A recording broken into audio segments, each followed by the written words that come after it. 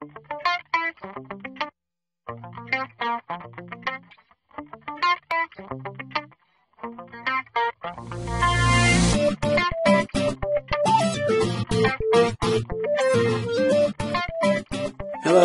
and welcome to another video by FlyDFI. We continue discussing the Bendix King KLN 89, in this case there is no B, GPS. The difference is KLN 89B can do IFR non-precision approaches. This one does not. Today we're going to talk about the VOR chapter.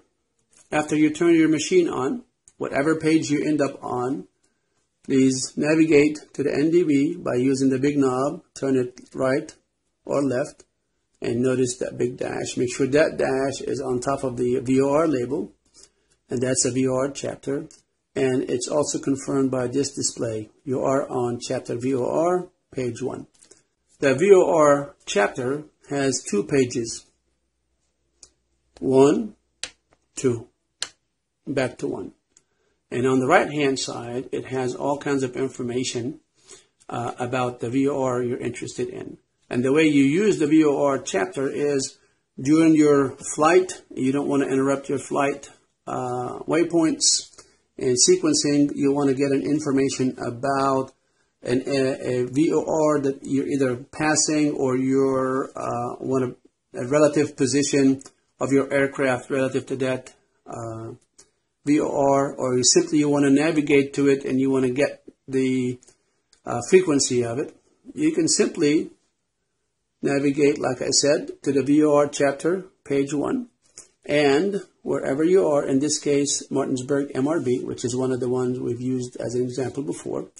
Let us use the Linden VOR. To get to the Linden VOR, you can click the cursor, and right off the bat, the first position is highlighted.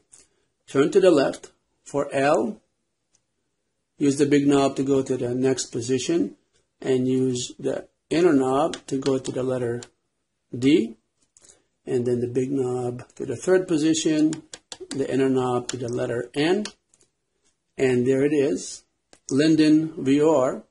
And at this point I can turn the cursor off and read the information.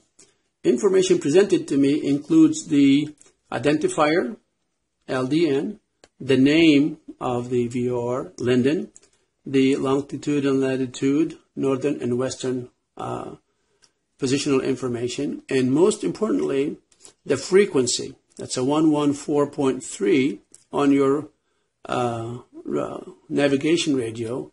That will help you tune to the Linden VOR. If I go to page number 2, I get more information on Linden VOR. It says magnetic variation for Linden VOR is westerly 6 degrees. It's automatically calculated by the GPS.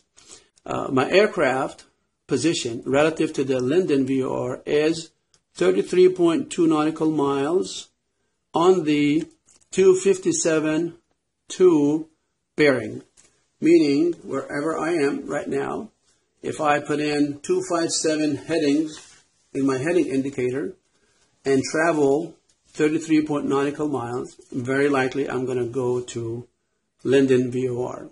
And of course, if you enter that into your OBS to navigate using the VOR, put your needle on 257, it will help you navigate directly to Linden VOR. Let's go to page number 1.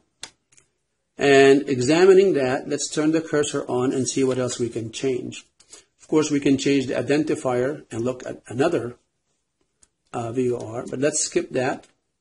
And in this case, it's telling me if you are looking for a VOR, start typing, or by full spelling of it, you can start typing here. You can speed forward that, go to the end, and notice turning the knob will not get me anywhere else, meaning I cannot change this frequency and I cannot change these positions. For now, I'm going to turn this off. I go to page number 2, and then I click the cursor, and I don't want to change the identifier, so I skip. Notice I cannot go to this line, it's fixed, but I can go to the radial and the bearing entries. With this sign, greater than sign, I can then use my clear button to display something else. And it's now telling me my relative position is at 7.2 bearing radial, 7.2 radial from. Now if I click this again, it cycled back to it. So the only two values I can use is the to or the from. I can move to the next one, but it will not let me. That's all I can use. In this case, I can hit the cursor and it'll stop and go to page number 1. And that's basically all about chapter VOR, and it's page number 1, page number 2. If you want to try to find a VOR by its name, not identifier, let's give that a shot. Come to wherever you are, from wherever you are, come to the VOR chapter, page 1, turn the cursor on, skip the identifier, come down to the name of the VOR itself. Let's attempt to find the Martinsburg VOR by spelling Martinsburg out. So L-M, A is already in. Let's go to A-R. L-P-Q-R. Let's move with the big knob to the next position. Martin. Let's go for the letter T. All right. Let's move to the next one. Let's go over the letter I. And notice GPS is smart enough to have suggested to you, are you looking for Martinsburg? And that's really what we are looking for. So we don't need to continue spelling out the Martinsburg word. At this point, I can simply click the cursor, and there it is, identifier MRB, frequency 112.1, and 3352 bearing will get me to MRB, 22.9 nautical miles away.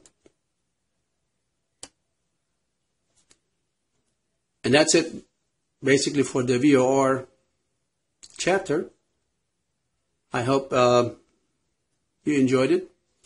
I'd like to encourage you to like this video and leave me comments so I know how well I'm doing, what things I need to change, if any, or what videos you'd like to see related to navigating in the November 663 Sierra Pop, which is what this channel is devoted to.